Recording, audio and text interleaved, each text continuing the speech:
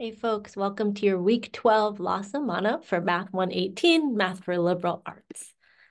All right, so a couple announcements for this week. We are in the last 5 weeks of the semester, and I know that that's been, this is the class that maybe some of us were really scared to take because we didn't think we were good enough to do math. But I hope over the last 12 weeks that we really learned that, when we try, when we put our mind to things, when we keep on keeping on, that we really can do a lot more than we thought we could. And if you're like, oh, I never want to take another math class again, you are in the home stretch, my friend. So keep up the good work. The other announcement that I have for this week is that the Unit 3 project will be posted soon.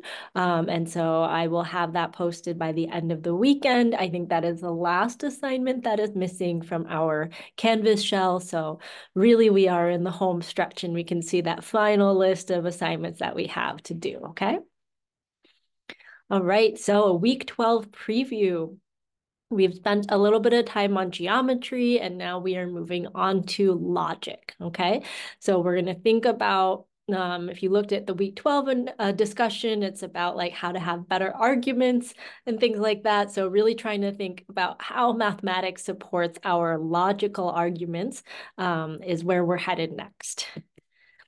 All right, so our assignments for this week, you've got a week 11 discussion reply. You've got a week 12 discussion that you need to answer.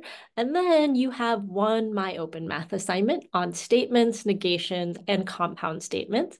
And there should be some videos on there to help you out with the My Open Math homework, both like on the My Open Math, but also some videos that I've made too. Okay, so let me know if you have any questions and I will talk to you soon.